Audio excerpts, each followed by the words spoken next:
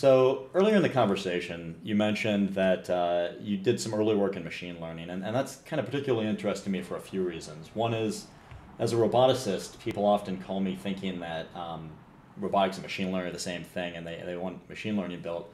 And the good news is we recently brought in some really intelligent people that can do that work because we just kept getting hit up for it. And so it's not my specialty, but we have some people in the group that are good at it. But it is sometimes frustrating to be educating clients and peers about the differences between the two fields. But I don't want to harp too much on that. I guess I'd be interested in how machine learning's played into your work and what your thoughts are on that. Yeah, well, it's almost like a robot is a machine that knows how to learn. Correct. In some cases, they don't always. So you can have robots that are rules-based, where it's just like, if this, then do exactly that, and there's no adaptivity.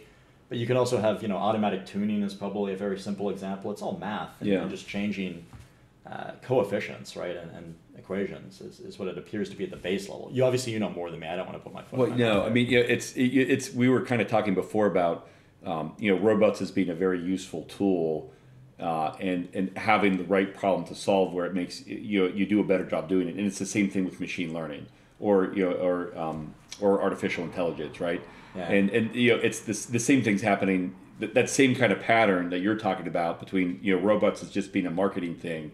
It's also happening on the AI side where there's a lot of stuff with AI out there. It's a hot topic, and so we're going to throw some AI in there, and now it's good. It's like 60% of the time it works every time. Yeah, that's hilarious, and 60% not good odds, by the way. So, it's a statistics game, right? Yeah, exactly. No, and so it's like Gartner hype curve, where you see how many companies are pitching. Our AI is gonna make your microwave work. Do you really need AI for that?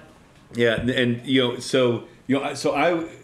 the tail end of a lot of the computer vision I was doing, just naturally got into machine learning before AI was even a hot topic. And it's in machine learning and classification is just it's a component of AI.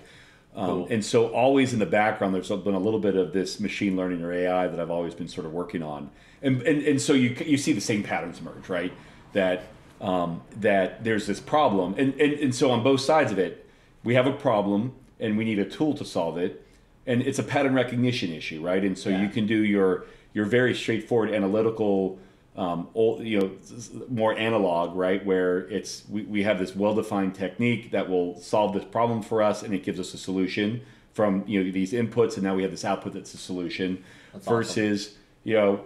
We have a whole lot of variables, and so we're going to use some machine learning or a classification technique, in quotes like AI, and it will recognize the pattern and it will give us this solution. So